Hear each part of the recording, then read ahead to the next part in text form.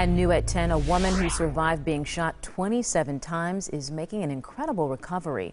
Ashley Cartagena was an innocent victim. She was just sitting in her car before work one morning in March. She keeps, surprisingly, a positive attitude despite having had 10 surgeries in the past 5 months. It's been a hard transition, but I feel like I enjoy it because it's really opened my eyes to a lot of different things in life. A friend put on the Soul Sister fundraiser tonight for Cartagena. She still does not know who shot her. A 17-year-old